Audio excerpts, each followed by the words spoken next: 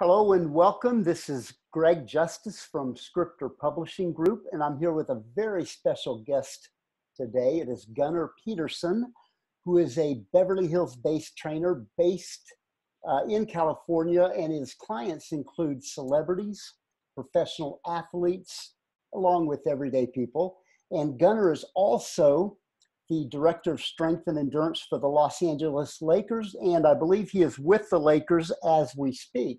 So welcome, Gunnar, and thank you for joining me to talk about Jack and his legacy. Thank you. I tell you, this is absolutely an honor, and I don't throw that around lightly. You know, Jack was a major force in my life, and probably in not just how I carried myself, but where I ended up professionally. I mean, he set the table for all of us, and there should be like a Jack LaLanne day where every trainer gives thanks to the fact that this man, obviously he was such a, there was something Arnold called him, something like an apostle for exercise or something. I remember hearing that. The Pope of fitness. I'll take that too. Good for him. But not just that, but the fact that he opened one of the first gyms. I don't think he was the first, but he was one of them, and he promoted that, and he pushed it, and he talked about how that being the downfall of the society. And I just look at it and I think, you know, I have, this is funny. So I met Jack at his 90th birthday. Mm-hmm. Obviously had known about him for 100 years before that. And I hope you're not doing that math. But before that, a friend of mine was on a show, the Bonnie Hunt show, mm-hmm. and Jack did a guest appearance, and my friend got my weight belt signed by Jack LaLanne. And it's funny because I have a ton of memorabilia hanging in my gym signed, and people have told me it's all worthless because I have it all personalized. But to me, that's where the real value is. I'm not trying to sell it. But it hangs right over my office door, and it says, I think it says, I'm in San Antonio now with the Lakers, so I can't go read it to check it, so don't quote me. But it says something like, to Gunnar, a great trainer, something, anything you want to do, you can do, Jack LaLanne. And it hangs over my office door. And I've had people say to me, what is that thing? Why does that thing get to be over the office door? That's prime real estate. And I think, Jack LaLanne, man, how do you not know why that deserves top billing? It's Jack LaLanne. So if that, in a nutshell, we could end this right now, because that tells you what I think of him, what I think he did for so many people's fitness, so many people's fitness careers, and that's how he factors into my life. I love that answer. That's very special. Thanks for sharing that. Now, you mentioned that you were with Jack at his 90th birthday party. Can you tell us a little bit? I was.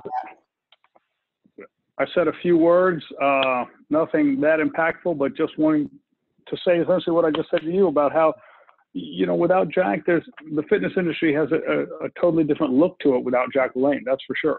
Yes. Well, what do you feel like his legacy is? When you think of Jack LaLanne, what is the legacy that he left behind for all of us in the fitness profession?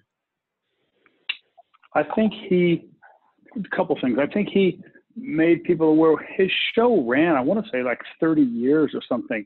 His show ran something close to that, an incredible run in television, and probably, you know, couldn't happen again today. But in any event, he made us responsible for our own fitness, right? You have to do this. You have to train your body. You have to keep yourself healthy. That's your responsibility. It's incumbent upon you to take care of your machine. That's one. And the other one that he did, which I think is sometimes lost in today's people, is that you can do it. You can. You are not out of the race ever. You can start today. It doesn't matter if you're 20, 30, 40, 50, 60, you can start today and do something. And whatever you start, whatever you do is going to leave you better off than you were before you started. And then circle back, you know, it's chicken or egg here. It's your responsibility, and you can do it. So you can do it, and it's your responsibility. How do you see this? Either way, he made it possible. He made it available. And he let us know, women included, which at the time when he started his show was in the 50s, but that was, you know, people didn't talk like that. That wasn't a topic. And here he was stepping up saying, go do this.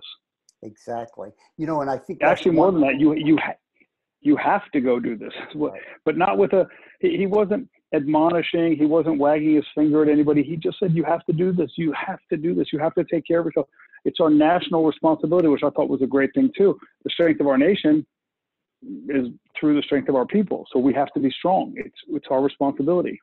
Exactly. And, you know, part of that is mindset, and people don't realize how important that mindset, and Jack was so far ahead of his time because of simply that, you know, that 6 inches between your ears is so important. Let me jump in with how far ahead of it.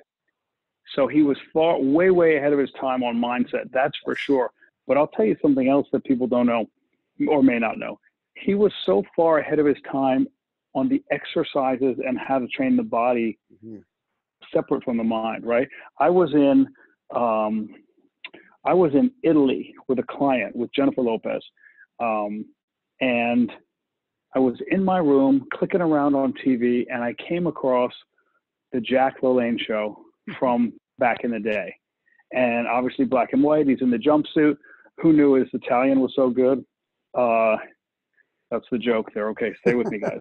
Anyway, he was standing next to a chair, and he was holding a book in one hand, and he was balancing on one leg, but holding the chair as a spot if you needed it.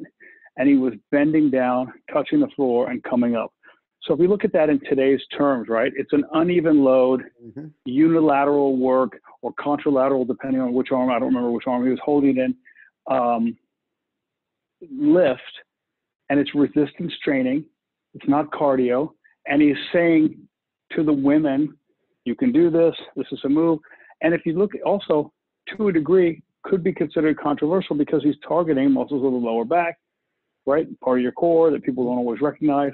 And he's doing this 70 years ago, 60 years ago from when I saw it. And I thought, he's so far ahead. Like back then it was like push-ups and jogging and sit-ups. And here's this guy promoting this on this advanced fitness, exercise, science, if you will, level. And I remember sitting in my room going, wow, and the fact that his show was still airing overseas this many years later, that's a legacy. That's impact. That's, you're making changes. That's impressive. Exactly. Well, let me ask you this. If you were to sum up Jack LaLanne in 3 words, what would those 3 words be and why? Positive, work ethic as one word. Sorry, you'll have to give me I'll give you that one. There. Okay. What else would I say? Positive, work ethic, and inclusive.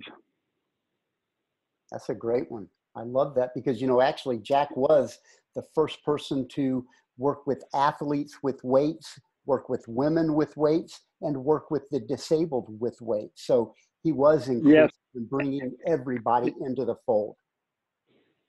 And that's why I touched on earlier. Yes. For him, it wasn't about why you can't, why you shouldn't, why you might not be able to. It was, you have to, and here's how you can. And to me, that approach is just, it's beautiful. Yes, and those 3 words, positive, work ethic, inclusive, that sums it up. And I couldn't have said it any better. Maybe we switch jobs.